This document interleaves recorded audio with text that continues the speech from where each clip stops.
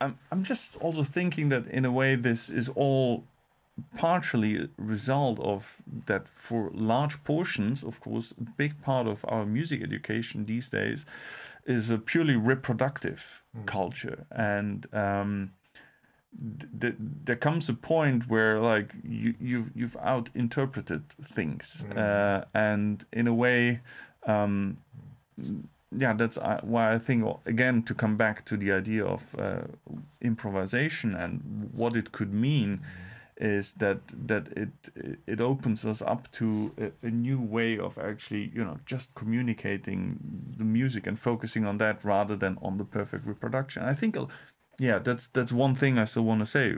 I told you in the beginning that my first music lesson, my teacher back then gave me a sheet of paper, and on it there were the note values, and he said basically, well, that's a whole note, that's a half note, that's a quarter, and so on.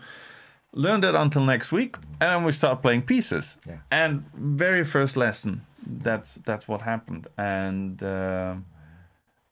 very early on I realized that I learned to play pretty well, to play without mistakes, because one thing that was there from the very beginning is that if you don't play what's written there, it's wrong. It's a mistake. It's a mistake. And as a child, less so now, but as a child, I was very much a child that wanted to please. I wanted to, you know, people to like me, and, you know, in a way every child wants that, but I didn't want to stick out by doing a mistake. So I learned to play everything very neat, and even with feet, and no mistakes, and that was all very good.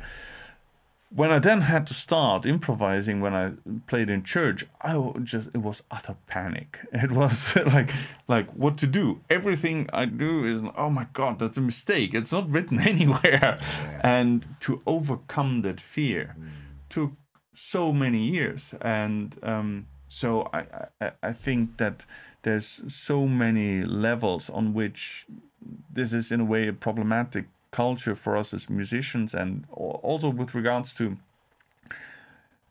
like, not every child that gets music lessons turns into a professional musician at some point.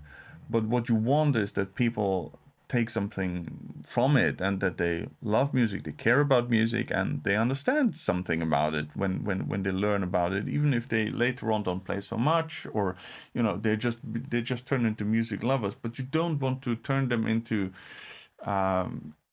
fear-ridden beasts that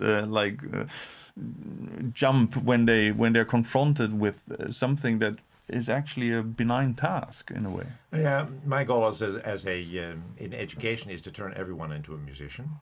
And then I'm not saying that everyone should play a music instrument, because that's not how I define a musician. But I see music as a biological feature of human beings. I don't know if you know Henk-Jan Honing's book, Iedereen is muzikaal. Oh, Everyone is musical. Yeah, I know the title, yeah. He's a cognitive neuroscientist in Amsterdam. The idea that language and music are universal is an important aspect of neuroscience. Mm-hmm. And we're not really doing anything with that in our culture. We see music as something you can learn. But of course, we don't say that about language. Language is not something you can learn if you want. No, language is, everyone speaks a language, and everyone is actually a musician. We sing. And so the incorporation of singing and rhythm and dance into normal life should be a goal in education, but also in raising children. The idea of music as a language, as a universal language. Now, I'm thinking, with languages, you have many different languages, and then those are subdivided into dialects. Yeah. How would it apply to music? I mean, without actually, you know, any sort of prejudice about sort of what the background is, but languages are also shaped by cultural backgrounds, by geographical backgrounds, possibly, that all these things.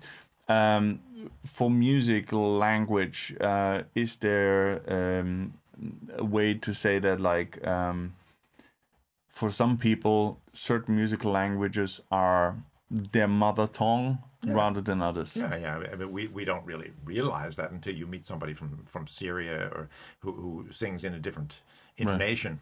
Right. But we sing a scale that we have learned as infants, actually very, very quickly.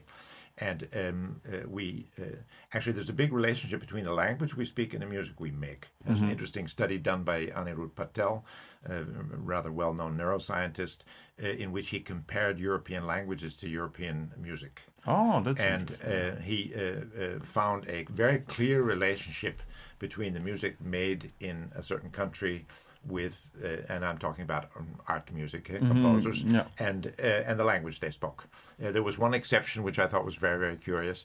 That was 18th century Germany. Was Italian.